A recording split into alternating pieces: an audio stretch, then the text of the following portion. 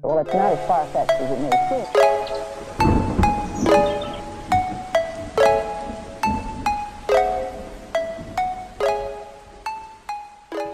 Hi guys, today I just wanted to share my personal opinion on why Black Lives Matter. In no way am I trying to incite conflict. I merely want to express myself and share my thoughts and opinions.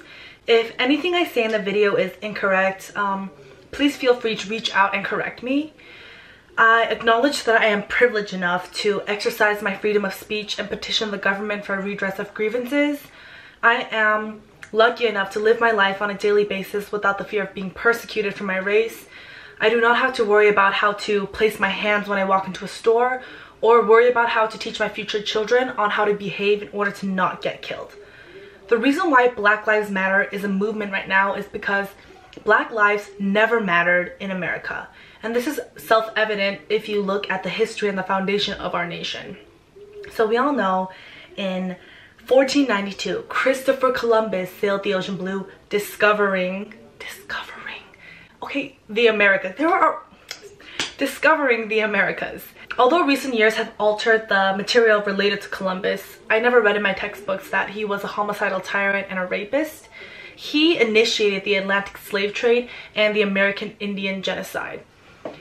At Hispaniola, he publicly beheaded 3 Indian leaders, and he kidnapped and enslaved over 1,000 Indians and forced them to collect gold. And in return, the oh so generous and amazingly kind colonizer would spare their lives. Over 50,000 Indians committed mass suicide under his rule. He practiced intense abuse to all the Spanish under his rule, and his brute force and violence was so much to the point where colonists complained to the monarchy about his mismanagement, and a royal commissioner was actually dispatched. Christopher Columbus was arrested in August of 1500, brought back to Spain in chains, and what did King Ferdinand do? He granted him his freedom and also subsidized a 4th voyage. There has been a lot of controversy around the Black Lives Matter movement, and a lot of people are combating it by saying all lives matter. And yes, okay, all lives do matter. No one supporting Black Lives Matter is invalidating other lives, but the reason why it is called Black Lives Matter is because Black lives are not included in that narrative. We do not get to choose our race, and yet Black people are considered dispensable and less than. In the 17th century, European settlers in North America turned to African slaves as a more abundant, cheap labor source as opposed to indentured servants who were mostly poor Europeans. Black bodies were tortured and violated and treated as less than humans. 1641, Massachusetts is the first colony to legalize slavery. In 1662, Virginia enacts a law of hereditary slavery, which is where now children are able to inherit slavery. Maryland took legal action against marriages between white women and Black men in 1664. 1691, there is a penalty for manumission, which is the act of freeing slaves. There is a recurring theme going on, which is continual resistance for freedom that is not granted. Africans had known freedom. They fully had lives before they were chained and brought to America. All right, Black people right now are not asking for much. They are asking to be seen and acknowledged and treated as equals, as human beings. 1712, slave revolt at NYC, which results in brutal executions and the enactment of even harsher slave codes. 1739, Stono Rebellion, which was the largest slave uprising in the colonies at the time, and it was cut short by colonial militia.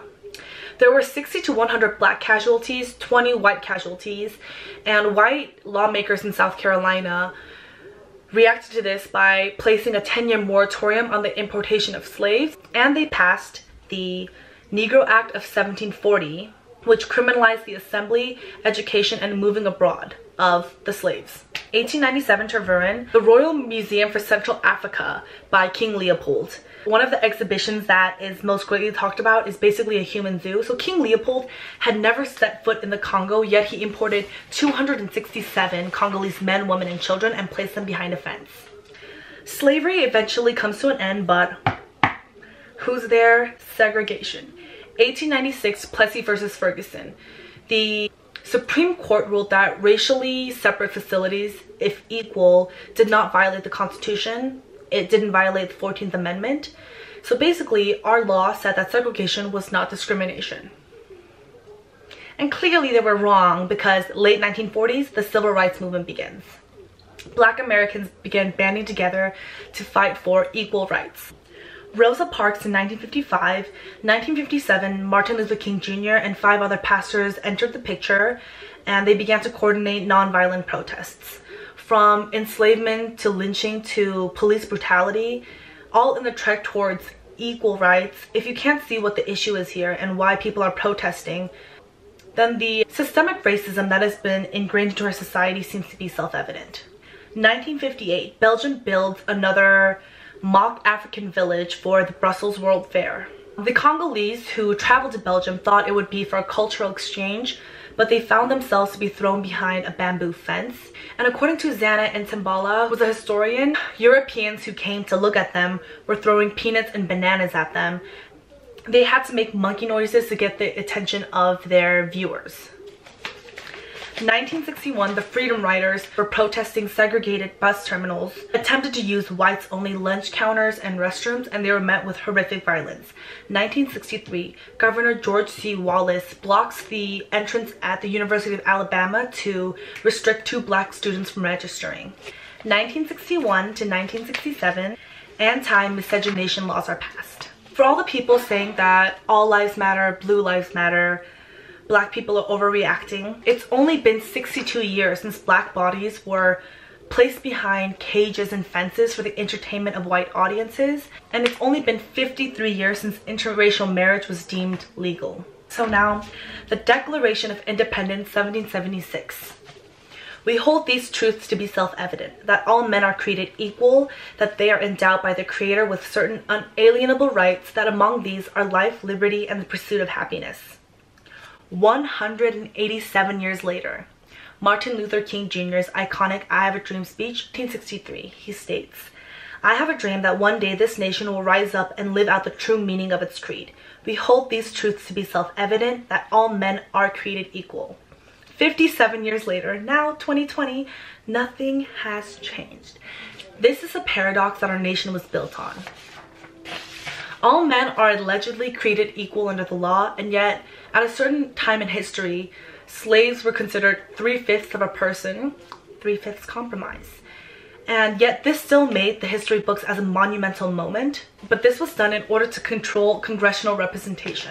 Economic and political power antics were and continue to be used to reinforce the brutal system of enslaving Black bodies. The fight for freedom was and continues to be resisted by unjustified violence. 1963, 16th Street Baptist Church in Birmingham is bombed, killing 4 young girls and injuring many. February 1965, Malcolm X is assassinated. March 1965, Bloody Sunday. The Selma to Montgomery March is met with horrific police brutality. The Watts riot, the 1967 Detroit riots, where the National Advisory Commission on Civil Disorders, also known as the Kerner Commission, concluded that racism, discrimination, and poverty were the main of the causes of violence. And this quote came out from the Kerner Commission: "Our nation is moving towards 2 societies, one Black, one white, separate and unequal." Declaration of Independence at you. As many people have already said, we should love Black people the way we love Black culture. Why do we accept and oftentimes appropriate Black culture, their bodies, fashion, athleticism, and music, but we refuse to accept the people who created it? So hip-hop is a mainstream genre, but it was actually created during a time of depressing poverty, violence, and repressed anger. Hip-hop has roots with a deep history that is all about reclaiming one's agency and voice. It became an outlet for many, and although it is a form of entertainment, the defiant state of many artists reveal the resistance against a repressive state apparatus. Hip-hop gave a voice to the poor who were disenfranchised and mistreated by a non-inclusive white society. America, land of the free, home of the brave, is still ravished by prejudice and racial hate. It is mind-boggling to see how we are still fighting this fight to have Black bodies recognized as equals, as humans, and that they deserve to live a life without fear. Disparities in arrest and incarceration can be attributed to law enforcement focusing on urban areas lower income communities, and communities of color.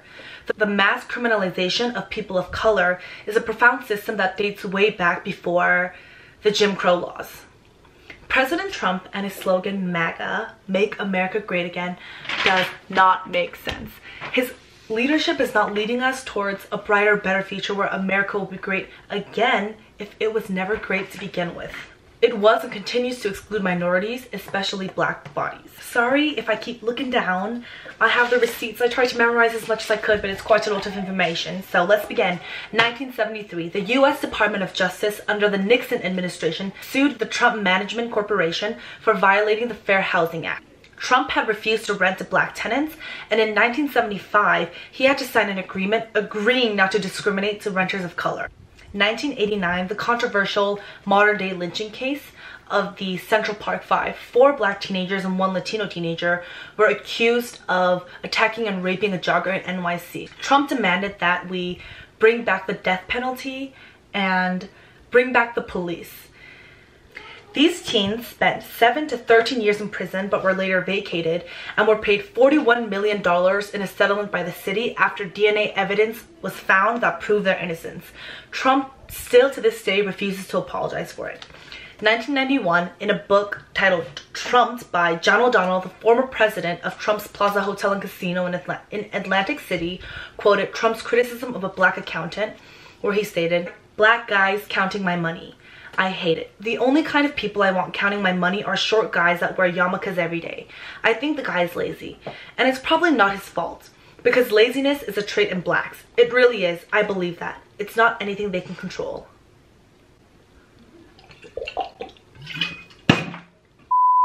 1992, the Trump Plaza and Casino had to pay a $200,000 fine because it transferred black and women dealers off tables to accommodate to a big gambler's prejudice.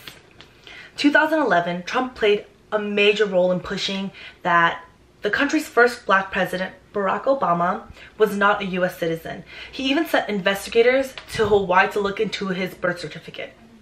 I want him to show his birth certificate. I want him to show his birth certificate. There's something on that birth certificate that he doesn't like. Oh my God. I brought it up just routinely, and all of a sudden, a lot of facts are emerging, and I'm starting to wonder myself whether or not he was born in this country. So I would like to have him show his birth certificate. And can I be honest with you? I hope he can. Because if he can't, and if he wasn't born in this country, which is a real possibility, if he doesn't, it's one of the greatest scams in the history of politics. President Barack Obama was born in the United States, period. In a pitch to black voters in 2016, Trump said, "What do you have to lose by trying something new like Trump? What do you have to lose?" I say it again, what do you have to lose? Look, what do you have to lose? You're living in poverty. Your schools are no good. You have no jobs. 58% of your youth is unemployed. What the hell do you... What the hell do you have to lose? In February of 2017, Trump stereotyped a black reporter, April Ryan, and when she asked if he had plans to meet and work with a congressional black caucus, he repeatedly asked her to set up the meeting. August 2017, there was white supremacist protests in Charlottesville, Virginia, and Trump repeatedly said that many sides and both sides were to blame for the violence, suggesting that the white supremacists and protesters were morally equivalent. Okay, so he sided with the white protesters, saying that they were morally the same as people protesting against racism. He received praise for defending the truth by white nationalist Richard Spencer. Throughout 2017, Trump repeatedly attacked NFL players who, by kneeling or otherwise silently protesting during the national anthem, demonstrated against the systemic racism in America. America is plagued by injustice as our history reveals ideologically motivated suppression of racial discourse. Our current president has contributed to institutional racism, his campaign centered around harboring racial resentment. August 1955. Emmett Till, a 14-year-old boy, was brutally murdered for allegedly flirting with a white woman. Okay? His assailants, the white woman's husband and her brother Brian and Malam, made Emmett carry a 75-pound cotton gin van to the bank of the river and stripped him down. These two men proceeded to nearly beat him to death, gouged his eye out, shot him in the head, and then threw his body tied to the cotton gin van with barbed wire into the river. September 23rd, the panel of white male jurors acquitted both the assailants of all their charges. Their deliberations lasted a mere 67 minutes. Only a few months later, on January 1956, Bryant and Malam admitted to committing the crime. Protected by double jeopardy under the law, they told the whole story of how they kidnapped and killed Emmett Till for $4,000 to Look magazine. July 17, 2014, Eric Garner was put in a chokehold by NYPD officer Daniel Pantaleo on suspicion of selling single cigarettes from packs without tax stamps. He was put in a chokehold and he repeated the words, "I can't breathe," 11 times. He lost consciousness and officers turned him to the side to ease his breathing. He remained lying on the sidewalk for 7 minutes until ambulance came. Pantaleo was fired 5 years later. Justice. Tamir Rice was playing in a park and was shot to death for holding a fake gun. He was only 12 years old. Natasha McKenna was having a schizophrenic episode when she was restrained and tased in police custody in Fairfax County. Walter Scott was going to an auto parts store and was killed for a non-functioning brake light by Michael Slager. Michael Slager first tased him, then proceeded to shoot him multiple times, firing 8 rounds from behind.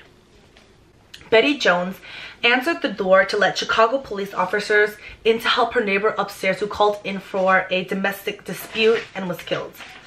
Philando Castile was driving home from dinner with his girlfriend and his 4-year-old daughter. He was shot 7 times, and of the 7, 5 hit him. Botham Jean was eating ice cream in his own living room in Dallas.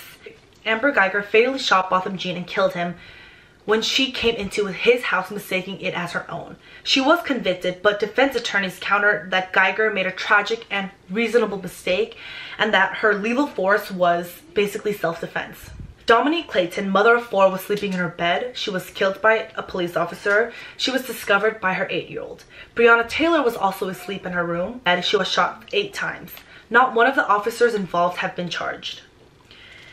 Breonna Taylor, Philando Castile, Tamir Rice, Eric Garner, Trayvon Martin, Anthony Hill, Yvette Smith, Tatiana Jefferson, none of their killers have been charged. If this is not a clear example of racial profiling and white supremacy, I don't know what is. These are only a handful of innocent lives that have been lost, and the systemic and institutionalized racism put into place. White people are continuously granted the blind eye by our justice system, even when they murder someone, while black bodies are being dragged to prison for a lot of times minor crimes simply because of the color of their skin. Statistically, 1 in 3 black men born in 2001 are expected to be incarcerated in their lifetime as opposed to 1 in 17 white men. 1 in 18 black women born in 2001 can expect to be incarcerated as opposed to 1 out of 111 white women. Black people have historically been targeted by intentionally discriminatory criminal laws and continue to be treated this way. A study of capital cases in Philadelphia found that when the victim was white and the accused was black, defendants who are perceived to have a more stereotypical black look, I don't even know what that means, were more than twice as likely to receive a death sentence. Multiple studies demonstrate the impact of skin color on sentencing. Okay, now, with marijuana. Statistics reveal that there is not a drastic gap in the number of black and white users. However, black people are disproportionately targeted for the same crime. Countless black people have been arrested in relation to marijuana, yet there is no reform or attempt to help clear these people now that it has been legalized. Meanwhile, white people have made this a lucrative billion-dollar industry. When a black man is found with weed smaller than the size of a penny, as in the case of Natras Patrick, he is arrested immediately. When a white girl comes out as a cannabis activist, she is labeled as a CEO.